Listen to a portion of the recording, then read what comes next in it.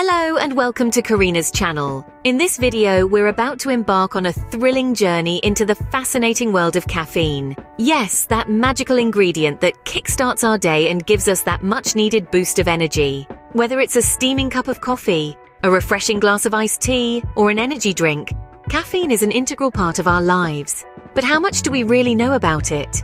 Is it a harmless stimulant or a potential health risk? Is it a savior in disguise or an addictive substance? In this video, we will take a deep dive into its origins, effects on our body, the myths surrounding it, and its potential for addiction. So buckle up, grab your favorite caffeinated beverage, and join us on this exciting caffeinated journey. Stay tuned! Ever wondered what caffeine really is and how it affects us? Well, let's embark on this caffeinated journey together. Caffeine, in its simplest definition, is a naturally occurring stimulant found in certain plants. It's the invisible magic that wakes us up in the morning and keeps us alert through those long afternoon meetings. We commonly associate caffeine with our beloved coffee and tea, but it sneaks into our lives in more ways than one.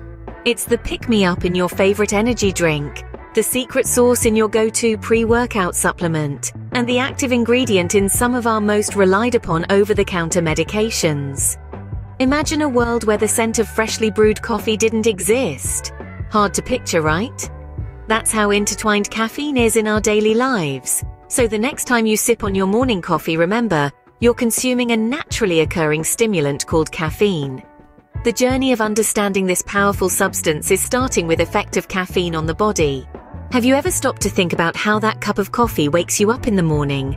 It's not just the aroma or the warmth of the cup.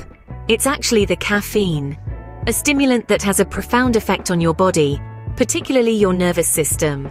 Now let's get a little sciencey. When you drink a cup of coffee, the caffeine in it is quickly absorbed by your stomach and small intestine. Within about 45 minutes, it's spread to every part of your body, including your brain. In the brain, caffeine has a very particular target, a neurotransmitter called adenosine. Adenosine is like a sleep-inducing agent. When it binds to its receptors in your brain, it slows down nerve cell activity, making you feel drowsy. But caffeine is a bit of a party crasher. It looks enough like adenosine that it can fit snugly into the adenosine receptors in your brain.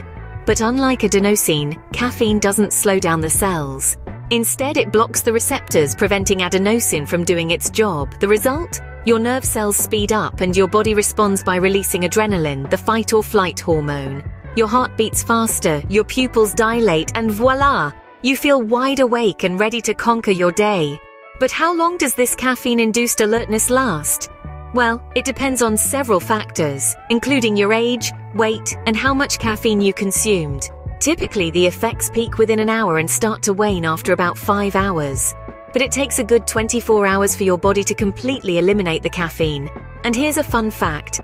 Did you know that caffeine's half-life, the time it takes for your body to eliminate half the caffeine consumed, can increase dramatically if you're a smoker? Yes, indeed. It's a quirky little interaction between nicotine and caffeine in the body. So, in essence, the caffeine in your coffee interrupts your body's natural sleep signals, revs up your nerve cells, and gives you a temporary energy boost. That's why you feel that jolt of energy after your cup of joe.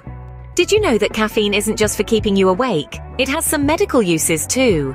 Yes, it's true. Caffeine is sometimes used in the medical world. For instance, it can help treat conditions like asthma by relaxing the airways, making it easier to breathe. It's also been known to help with migraines, acting as a pain reliever. But don't let these benefits fool you into thinking all caffeine is good all the time. Like a double-edged sword, it can also have its downsides. Consuming too much caffeine can lead to insomnia, making it harder for you to get those much-needed Z's. It can also increase your blood pressure, putting you at risk for heart-related issues. So while caffeine can help you power through that late-night study session or work project, it's important to remember that moderation is key. Don't overdo it. After all, so caffeine isn't just about staying awake, it can be a part of medical treatments too. Are you someone who can't start their day without a cup of coffee? You might be more dependent on caffeine than you think. Caffeine, a stimulant found in coffee, tea, soda, and even chocolate, can be as habit-forming as some illicit drugs.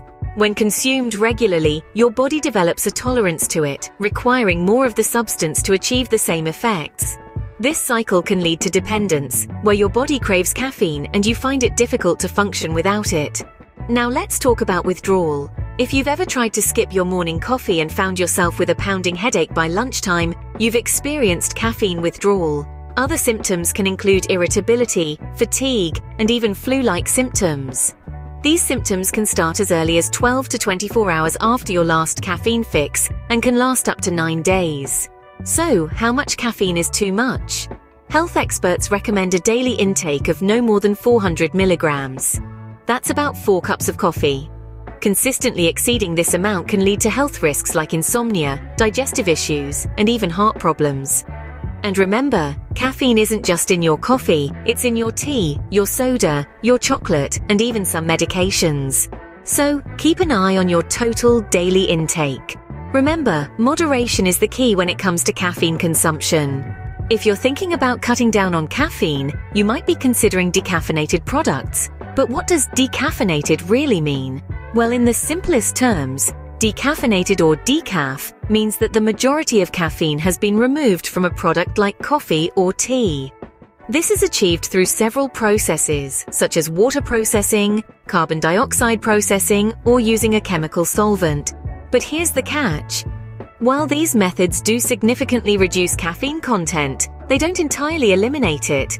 Yes, that's right. Your beloved cup of decaf coffee might still be giving you a slight caffeine kick. In fact, a decaffeinated cup of coffee typically contains around 2 to 12 milligrams of caffeine, depending on the method of decaffeination and the type of bean used. Now, that's a far cry from the 95 to 200 milligrams found in a regular cup, but it's not zero. So, what's the upside of going decaf? Well, for those sensitive to caffeine, decaf can be a great. It can reduce jitteriness, restlessness, and other side effects associated with caffeine intake. Plus, you still get to enjoy the rich, delicious taste of coffee without the buzz. However, it's important to note that some decaffeination methods involve chemicals that may have health implications. So always your research and choose wisely. So the next time you reach for a decaf, remember, it might not be completely caffeine-free. Thank you for joining us on this caffeinated journey.